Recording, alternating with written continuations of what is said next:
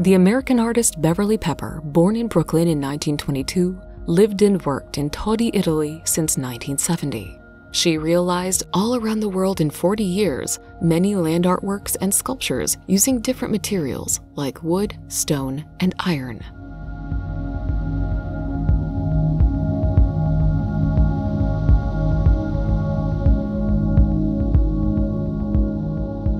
I have sculpture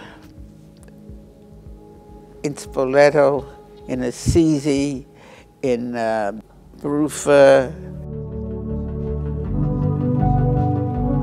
We're surrounded by contemporary art, by classical art, for medieval. We're living in the hub of art history. You can travel all over the globe. You can go across Europe. You can certainly go across the United States and have encounters with Beverly Pepper in museums and private collections, and perhaps most significantly in public plazas, in front of libraries, in front of town halls, all over.